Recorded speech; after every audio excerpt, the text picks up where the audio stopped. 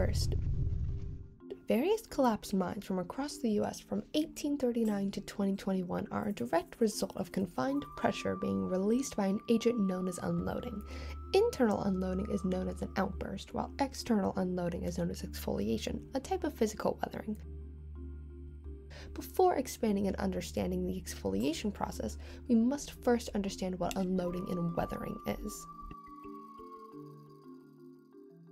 There are two types of weathering, chemical and physical weathering.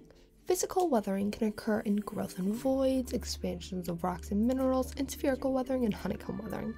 Under the expansion of rocks and minerals lies unloading, thermal expansion and contraction, and hydration and swelling. Again, the definition of unloading is confined pressure released by an agent. In the mines, the miners are the agents. Now, let's expand on exfoliation. So how exactly do these exfoliation layers form? Well, deep within the earth, the deposition of either igneous magma or metamorphic rock forms under the pressure and weight of stratified sedimentary layers. The erosion of these sedimentary layers persistently relieves the pressure the plutons formed under, paired with exemption, which is uplifting and faulting, contributing to the expansion and cracking of igneous or metamorphic rock, known as pressure expansion. This pressure expansion directly relates to the formation of these same exfoliation layers.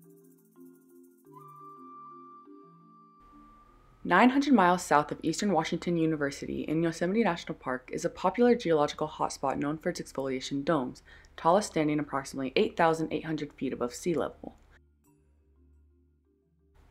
On September 28, 2017, a rockfall estimated to be the size of an apartment occurred at 3:21 p.m., killing a British tourist and severely injuring his wife.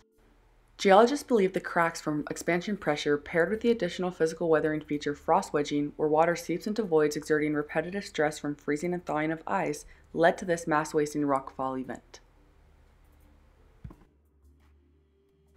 Repetitive thermal expansion and contraction of surface rocks, predominantly in hotter climates, can result in exfoliation of the surface layers.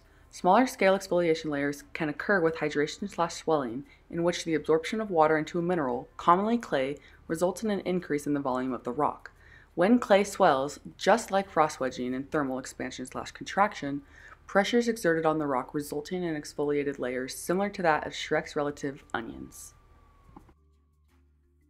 Just 25 miles east of Eastern Washington University lies the Rocks of Sharon, nearby exfoliated domes of granite and quartzite from the metamorphic core complex during the mid-Cretaceous, first occurring roughly 100 million years ago.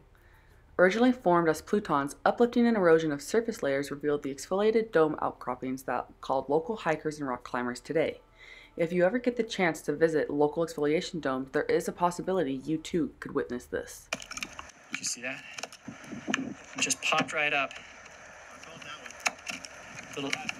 Little piece flew into the air.